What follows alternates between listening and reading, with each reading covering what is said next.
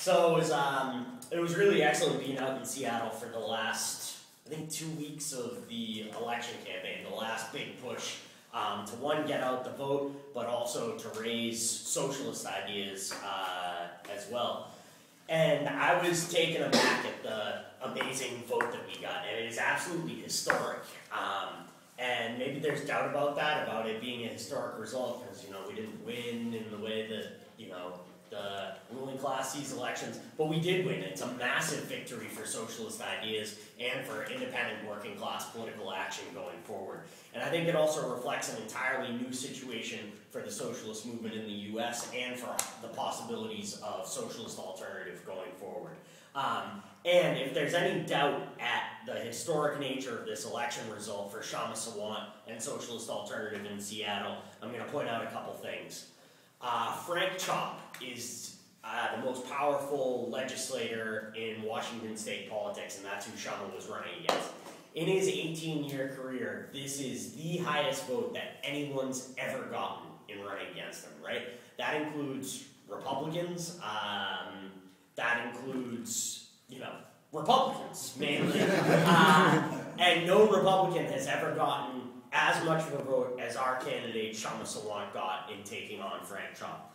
Another thing, in looking at the historic challenge that it was, and we shouldn't take, you know, glee in this, but it's just a fact of the situation, is that all the candidates combined of all the socialist organizations that ran candidates for president, and there were too many of them running candidates for president, if you took all their votes nationally, added up, and added them up throughout the whole country, it doesn't equal the vote that we got in this little district of 2 neighborhoods in Seattle, right? And that shows the impact that we made in Seattle, and it shows the impact that could have been made across the country going forward. And I hope you're queuing up the video, because I got the video in my lead off. Okay, so how is this result gotten? You know, it's not just a matter of getting lucky, although there was a bit of that, and I'll get into that later.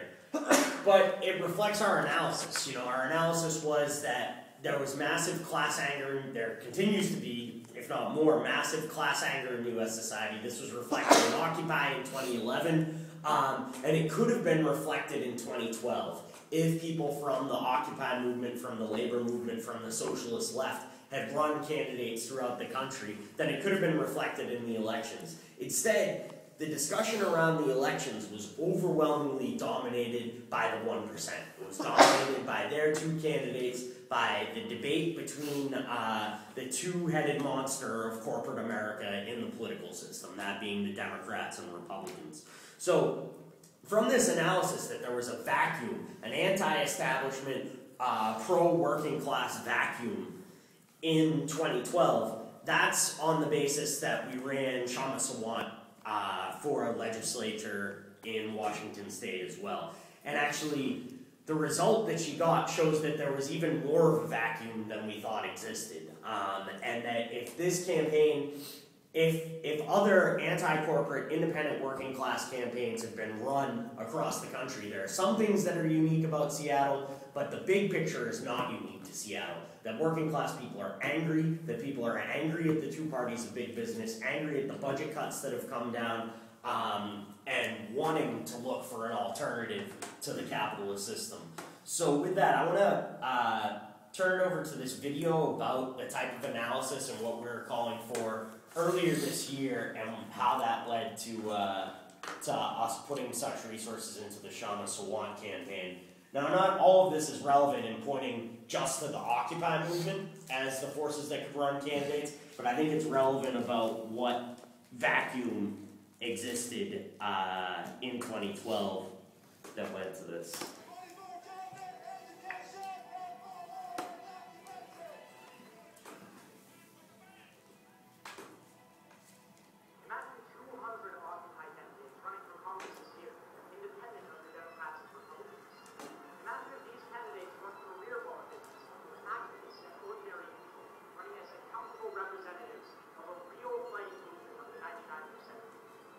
Imagine homeowners who are facing foreclosure, running against local sheriffs,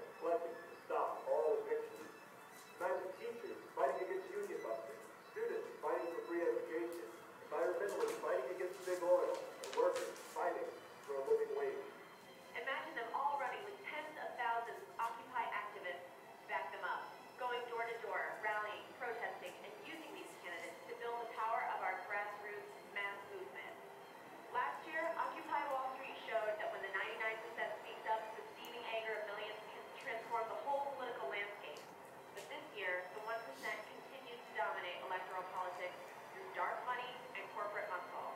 If hundreds of independent, working class candidates had been running, it would have been a different story. And that's why it's absolutely crucial to support the few candidates who are running to challenge the two parties of big business. In Seattle, Occupy activist and Socialist Alternative candidate Kshama Sawant, a teacher, is running for the House of Representatives in Washington State's most progressive district. If a party is taking corporate money, then they are going to be beholden to that corporate agenda. And the sooner we wake up to that reality, the better for us. The Vote Sawant campaign is gaining momentum and having a significant impact. We won an historic victory by receiving an unprecedented 12% vote against the Speaker of the House and Democratic leader Frank Chopp. This historic victory has forced the media and the Democrats to take our campaign more seriously. The Stranger, a popular alternative newspaper in Seattle, as well as labor groups and activists nationwide, have endorsed the Vote Sawant campaign. But we believe we've only scratched the surface of the potential support that we can mobilize. Our campaign can show corporate-backed parties and working and middle-class voters want real change in Washington and across the United States. This cannot be done without turnout. The electoral system is stacked against independent, grassroots candidates, and it takes a lot of money to run. We're a 100% people-powered campaign, and we reject all money from corporate America because we represent real people. Corporations are not people. Corporations never get sick, never get tired, and only hunger for profits. So we're appealing to ordinary people from across the country to make a donation and join our campaign. You can only imagine the effect 200 Occupy candidates would have on the election this year. By supporting Kshama, you can take a stand for clean energy, free education, workers' rights, and an end to debt slavery. Join our campaign and make a donation today. So unfortunately, there weren't 200 or even 100 other prominent trade unionists like Kshama, who's a union activist in the public sector, that stepped up to fight against the two parties of big business. And because of this, you know, the election season was dominated not in the debate the way Occupy defined the debate in 2011 of talking about the inequality in society, of talking about corporations having too much power. Although it did seep into the conversation with the hatred at Romney for being Bain capitalist vulture, with also the discussion about the big money in politics. But that discussion could have been amplified, and we would have been able to point towards a concrete alternative that could be a step towards what's really needed in this country, which is a mass working class political party controlled democratically by the activists involved in it, that's connected to social movements, that doesn't take money from big corporations, and that has a program that can challenge the system as a whole. We could have made a massive step in that direction had there been 100 trade union candidates, 100 Occupy candidates, etc. in 2012. So we see with Kshama's campaign the big opportunities that there are out there to put forward these ideas, but also we see from the fact that this campaign wasn't replicated is maybe the wrong word, that similar campaigns didn't emerge throughout the country in 100 different districts. We also see the lack of a working class activist base to step up into this vacuum going forward. So in these big opportunities, there's a danger that then a small socialist group that can make the impact that we have made, that we would substitute ourselves for the lack of activists out there, that we would just try and run all few hundred members of Socialist Alternative, all as candidates, and then get bogged down in electoral work, not focus on educating ourselves, not focused on building the movement, etc. But while we don't want to substitute ourselves for a broader movement, sometimes we need to step forward and set an example for the broader movement. And that's exactly what Kshama's campaign did. And I think it's interesting as well when we're confronted, either in the trade union movement among young people or just out tabling, when people say, I agree with all your ideas, and yeah, I guess I'm a socialist too, but just don't use that word, and then you'll be much better off. No green in a major city, unless you consider Portland, Maine a major city, got anywhere near the vote that Kshama got in this election. In 2010, the most prominent independent left-wing political candidate, again, was an open socialist, Dan LaBasse. And not only Kshama was clearly standing on socialist ideas, but she fought to get the word socialist on the ballot. We had to go and have a lawsuit against the Washington state government, which didn't want to let the word socialist onto the ballot. And now that's one of the lucky things, though. That's one of the lucky things that do make Seattle a bit of a unique situation. And we got consistent media attention, whereas usually you're faced with a media blackout. We got media attention because we could file this lawsuit when they were trying to keep socialists off the ballot. And we got media attention as well because we switched races. Initially, we were forced to run against this liberal Democrat because there was an independent challenger against budget cuts running against Frank Chopp, who we ended up running against. That guy dropped out of the race. The other independent left challenger, we didn't want to, we didn't want to have two independent left challengers running in the same race. That guy dropped out. That left the opportunity for us to switch races, and a widely read weekly newspaper called for us to switch races and called for people to write in the primaries Kshama Sawant's name. And that's not an easy name to write in. It starts with a K, for instance. And 12% of people wrote that in, and that's how we were able to switch races. That kept us in the news as well. And then also something that's similar in other areas, but not in everywhere where we organize, is that Seattle's a one-party state. Sound familiar here in Massachusetts? Seattle's a one-party state. That means the lesser evil arguments that get thrown against us non-stop in national elections weren't there. Like, there's no lesser evil to Frank Chopp. Frank Chopp's the corporate evil, and we were the socialist challenger, right? So those types of things are unique about Seattle, or unique about a few places in the country, but the overall situation is not unique. People were angry about budget cuts, angry about attacks on unions, angry about police brutality, which is a huge issue not only in Seattle, but around the country, particularly in the black community.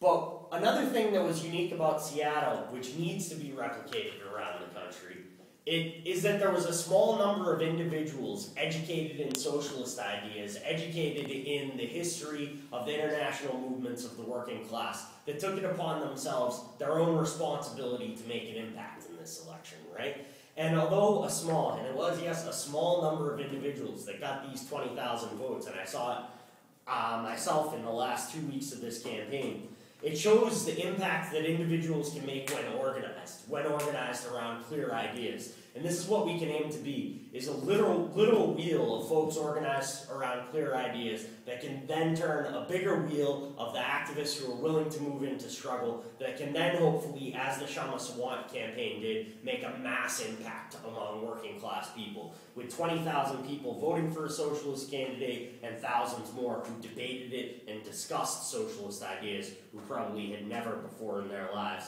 discussed socialist ideas in such a concrete way. So if there's any doubt about the impact made, and you can see the impact being in Seattle on a day-to-day way, there's this left Democrat who writes for this blog, Random Pottins, Jim Jeffs, and sometimes you see his stuff on other left Democrat websites.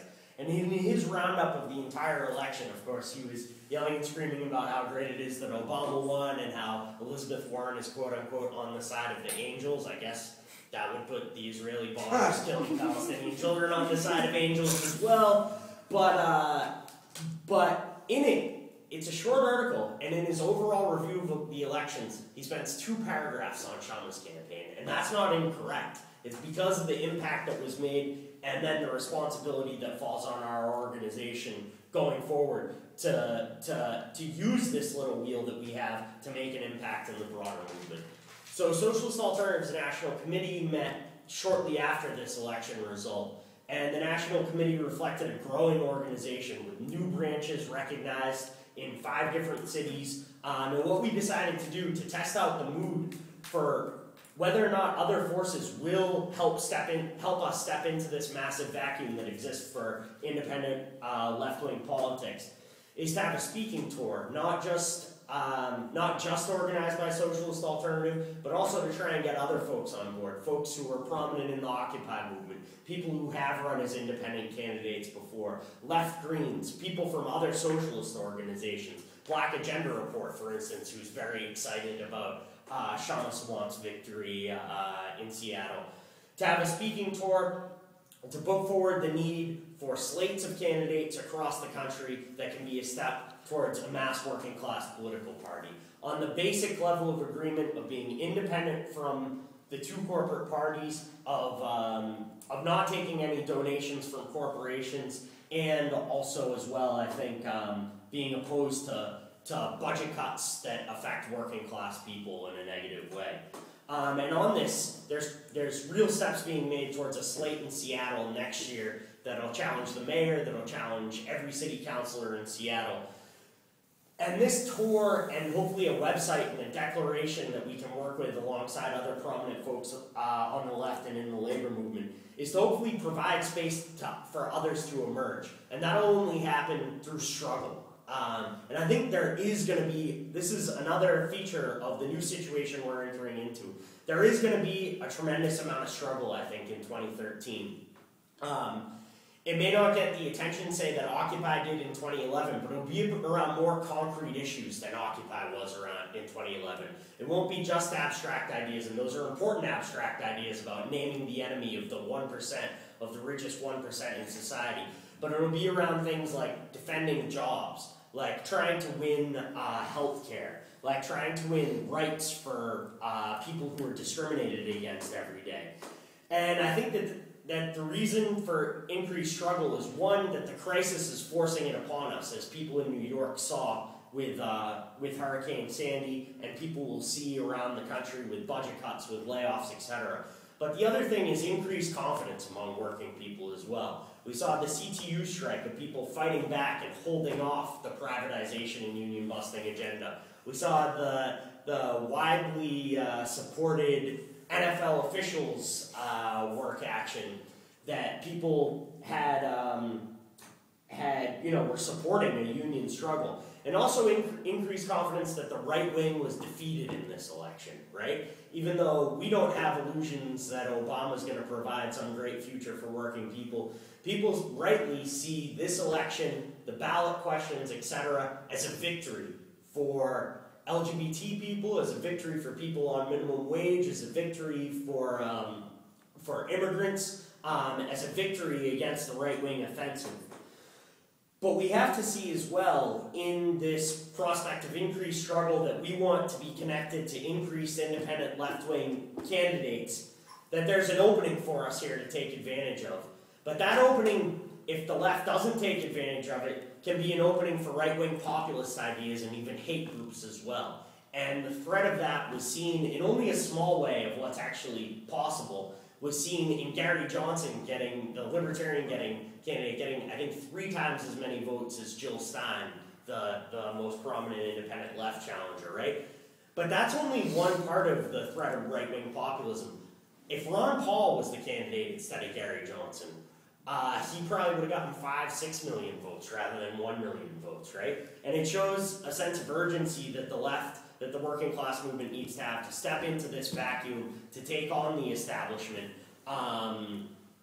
So I think that's what the initiative of a tour, of a website, is to test the waters about other forces stepping forward. We can't replicate, we can't clone Kshama Sawant and make her the perfect candidate everywhere. We can't replicate the situation of switching races, of a one-party state, although we have that feature here in Massachusetts. We can't replicate the Kshama Sawant campaign everywhere, and we need to have a sense of proportion about what the small forces of socialism can actually do. But there is a mood there, and we don't want to just tail this mood. We want to raise consciousness in this mood. The vote for Kshama, and I'm wrapping up on this point, it wasn't a consciously socialist vote by all 20,000 people that voted for her. It wasn't like all those 20,000 people read all the works of Marx and Engels and agreed with the first 3 congresses of the Comintern after the Russian Revolution. What it reflected was a class vote, right? Class anger, basic class anger. But we didn't just stop at saying, okay, you're against the corporations, vote for us there. We raised consciousness by saying the solution to this crisis is not just to change things a little bit. The solution is to take the main corporations, the corporations who are dodging taxes and causing these budget cuts, into the control of working people here and around the world. And in that way, we can deal with the environmental crisis, we can deal with the crisis of jobs that people face. And I want to just give an anecdote to close on about this mood and how Kshama and Socialist Alternative in Seattle interacted with it to not just tail consciousness where it was at, but to raise consciousness. On election night, there were massive celebrations where we were having our election party in the Capitol Hill neighborhood in Seattle, right? Massive celebrations because Romney was defeated, massive celebrations because marijuana was legalized and you could smell some direct action sealing the victory. Massive celebrations, particularly in this community, because historically same-sex marriage was approved not just in Washington, but in 4 states around the country, which I think was a surprise to many.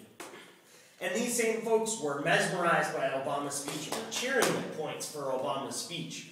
But then after Obama's speech, there was a street party, and Kshama got up on a car and started making a speech, and everyone was mesmerized by Kshama's speech. And she said, the victory on same-sex marriage, that wasn't given to you by the Democrats, that was achieved by activists fighting on the ground to win victories for oppressed people, right? Massive cheer. And she said, and I fought to win victories for working people as well against the Democrat, Frank Chopp, who cuts the budget, and we got a historic vote for a socialist candidate. When she said socialist, these same people who had just been cheering for Obama, chanting USA, USA, USA, although I think slightly mockingly, cheered massively every time she said the word socialist. She said the word socialist 3 different times in the speech. And that shows the opening that's there for anger, although confused anger, at the establishment, and also for raising the banner of socialist ideas and winning people